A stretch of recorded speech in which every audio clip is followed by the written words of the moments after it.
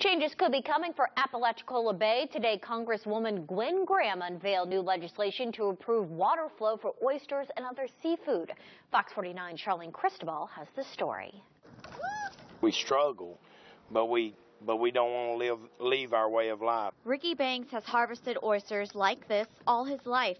He's seen the good and the bad of Apalachicola Bay. For the past 4 years, Banks says the bay hasn't been getting enough fresh water, hurting the seafood here. What a lot of people don't understand is that your grouper, your snapper, all of them start here.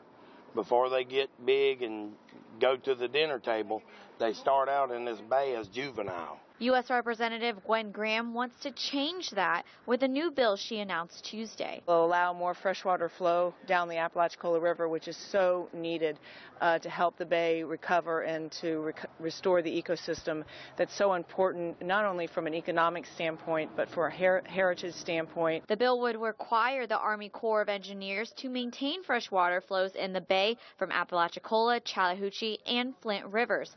Oystermen say without that, a legacy would be lost. This bay is like a heart, and the river is like the main artery to the heart. And if you start stopping up that artery, eventually you're going to kill off this bay.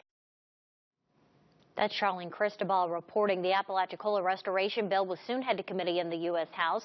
Graham says she hopes to convince fellow lawmakers to invest in and protect the bay.